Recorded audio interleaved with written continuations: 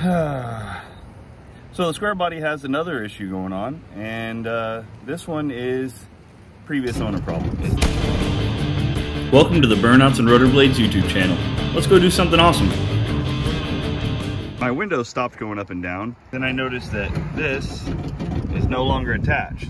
Weirdly, I can't find any of the bolts in there, but let's go ahead and get this door panel off, dig in there and see if we can't figure out what the heck's going on with my door. So the door's pretty much already off because the previous owner didn't put it on and neither did I. So that's good enough. Oh, that's another problem right there. Look at that. I'll have to resolder that together. Well, there's your problem right there. The nincompoop that put these bolts in to hold it on there didn't actually put them in well enough.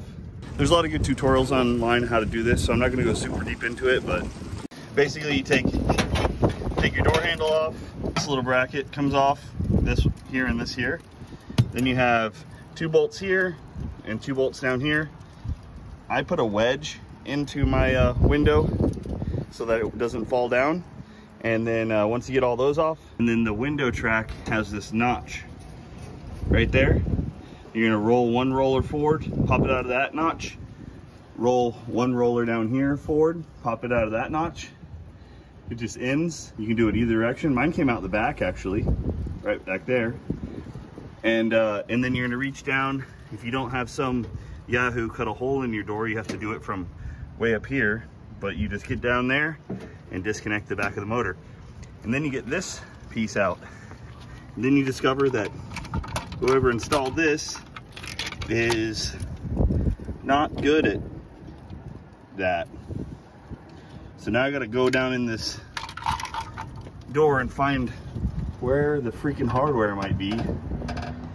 I have no idea. After much searching, my hypotenuse is that it escaped right out of that hole right over there. Bummer. I ran down to O'Reilly's and I got some hardware. I would have liked to have gotten some lock washers to put underneath there, but they didn't have any in this size. What I ended up using was these screws right here. They're 8x32 half-inch long machine screws with nuts. It was like $3.50. They're all tight on there. I used the one that he already used, and it has a lock washer on it, but anyways, next up. The window now works beautifully. However, I had my wife help me film this 22 seconds of video. It ended up being the most expensive 22 seconds of my life.